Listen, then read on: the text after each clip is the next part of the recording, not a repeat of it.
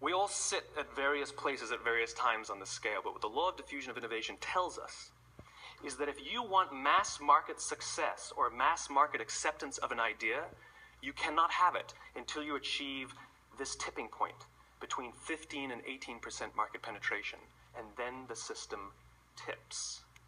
And I love asking businesses, what's your conversion on new business? And they love to tell you, oh, it's about 10% proudly. Well, you can trip over 10% of the customers. We all have about 10% who just get it. That's how we describe them, right? That's like that gut feeling, oh, they just get it. The problem is, how do you find the ones that just get it before you're doing business with them versus the ones who don't get it? So it's this here, this little gap, that you have to close, as Geoffrey Moore calls it, crossing the chasm. Because you see, the early majority will not try something until someone else has tried it first. And these guys, the innovators and the early adopters, they're comfortable making those gut decisions. They're more comfortable making those intuitive decisions that are driven by what they believe about the world, and not just what product is available. These are the people who stood online